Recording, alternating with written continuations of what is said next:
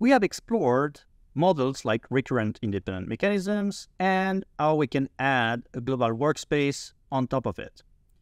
The resulting model seems crucial for enhancing AI ability to generalize, much like the human brain process new information and provide insight into the mechanisms of consciousness.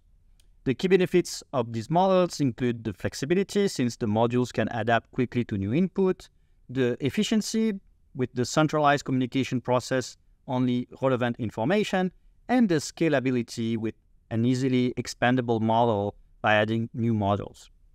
These frameworks can advance AI technology like autonomous system and medical diagnosis, and can offer also deeper understanding of consciousness by mimicking brain communication and decision making.